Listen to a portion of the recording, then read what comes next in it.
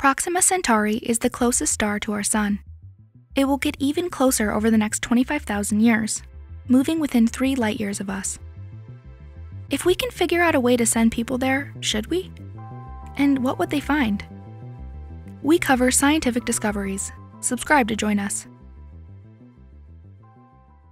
Proxima Centauri was discovered in 1915. Later observations told us it's a red dwarf star with a mass about 1/8 of our Sun. Scientists think it may be a part of a triple star system known as Alpha Centauri. Unlike Proxima, the other 2 components of this group, Alpha Centauri A and B, are Sun-like stars. They orbit each other every 80 years. Proxima is more of a loner. It's far away from the pair, 430 times the distance between Neptune and our Sun. There are some interesting things happening here.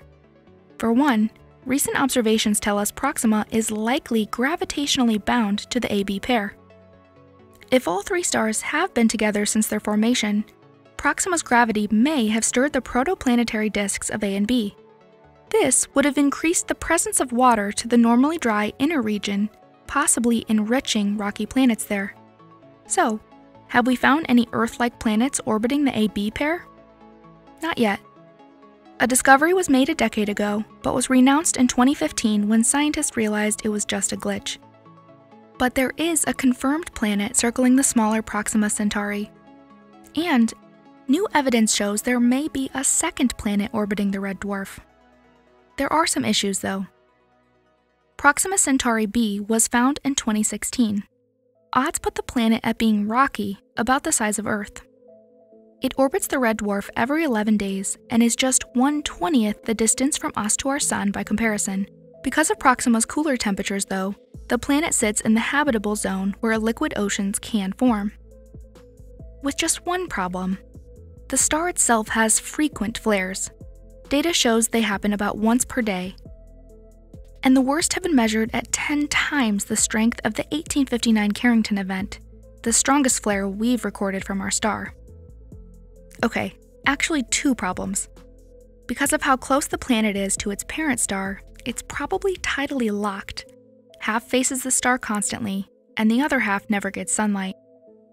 In this scenario, there would be a temperate ring between the 2 zones. But there's still a problem. Daily flares have likely destroyed the atmosphere's ozone layer, meaning ionizing radiation can reach the ground. Scientists think if there is life, it would have to exist in the oceans, several hundred meters below the surface. That far down, life begins to be protected from ultraviolet light, and it may even be able to adapt to higher UV environments.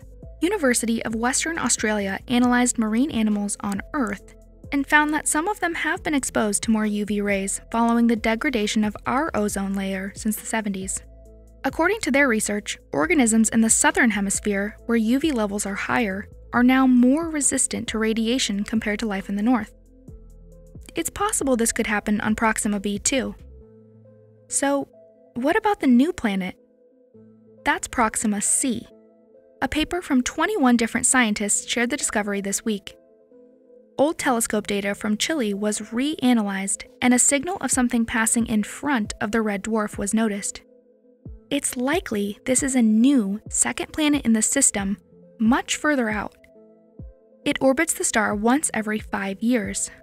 We need more measurements, but it appears to be either a rocky super-Earth or a gassy miniature Neptune. And unlike Proxima b, this isn't habitable. Surface temperatures are -200 degrees Celsius. But there's still a reason why this is interesting. A planet this large shouldn't have formed so far away from Proxima. It tells scientists the red dwarf may have been significantly hotter in the past. More research is needed. But one thing is clear, mystery still surrounds the triple star system. Let us know in the comments if you think this deserves a sequel to the sci-fi classic Event Horizon. In that, a spaceship was supposed to go to Alpha Centauri, but instead went somewhere else. Hell. In all seriousness though, thanks for your continued support. If you like this video, hit the notification bell, and consider sharing it with a friend. It really helps us out. See you next time.